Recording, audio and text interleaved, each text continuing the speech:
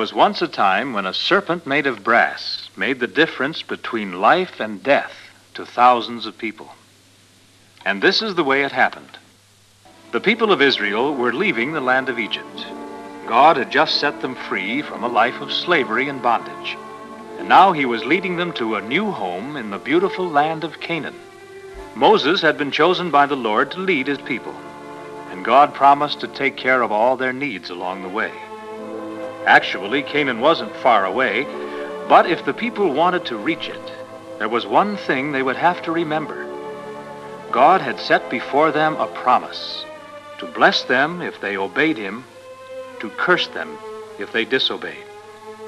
How important it was that they obey God and trust him in this journey. When the people came to Kadesh Barnea, they pitched their camp in the desert of Zin. A new life of freedom and plenty was almost within their reach. Then the people of Israel did something that cost them 40 long years of delay and wandering in the wilderness. They refused to go on to the promised land. They even threatened to choose their own leader and go back to Egypt. Taking possession of Canaan looked like a harder job than they wanted to tackle, and they didn't believe God's promise to help them. So because of their rebellion and unbelief, God spoke to Moses and said, "These men who have seen my glory and my miracles, and yet have not listened to my voice, shall not see the land which I swear unto their fathers. Only their children will I bring into the land." Turning their backs on God multiplied the troubles of the people of Israel.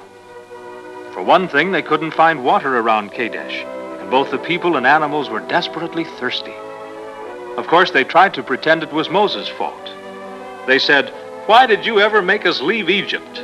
Now we don't even have water to drink. Why, we'd rather be dead than in this terrible place."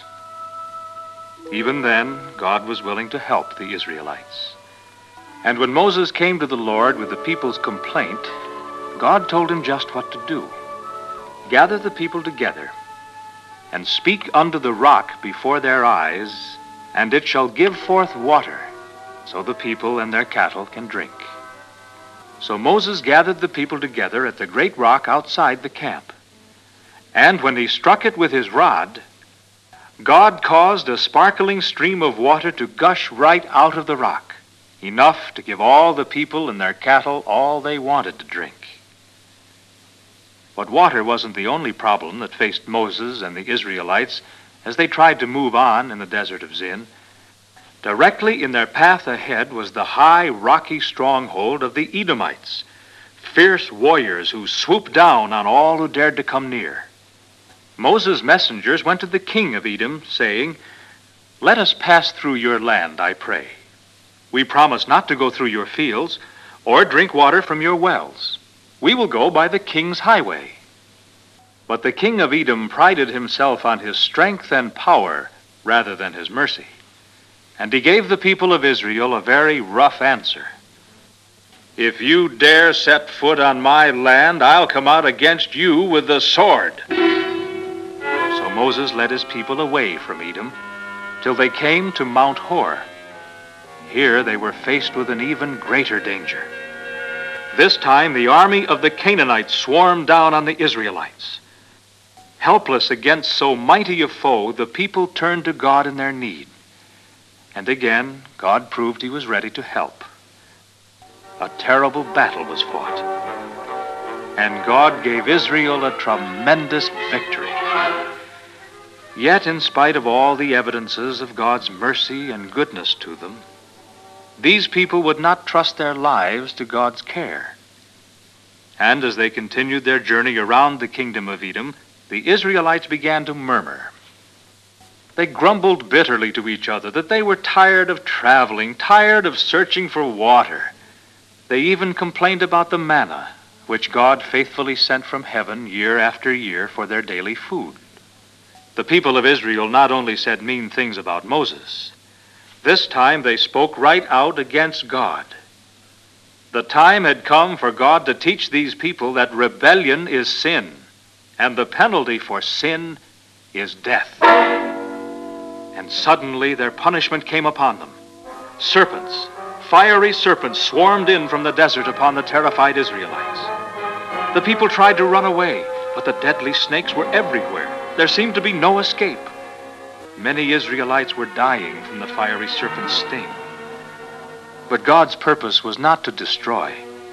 It was to show these people the terrible results of sin and to bring them back to trust in Him. At last the people came to Moses, saying, "We have sinned greatly, for we have spoken against the Lord and against thee. Pray unto the Lord that He take away the serpents from us." So Moses prayed for the people, and the Lord told Moses what to do. God said, "Make thee a fiery serpent of brass, and set it upon a pole. And it shall come to pass that every one that is bitten, when he looketh upon it, shall live." And it happened just as God said. Those who looked on the brazen serpent lived, because they believed what God had said and turned to Him in faith for forgiveness. But those who turned away died, because they did not believe God and rebelled against Him. As God provided the way for those Israelites in the wilderness to be free from the penalty of their sins, so God has provided the way for us to be forgiven of our sins and made acceptable in His sight. When Jesus died on the cross of Calvary to pay the penalty for our sin, the real meaning of the serpent of brass became clear. For Jesus said, "And as Moses lifted up the serpent in the wilderness, even so must the Son of Man be lifted up, that whosoever believeth in Him should not perish, but have eternal life."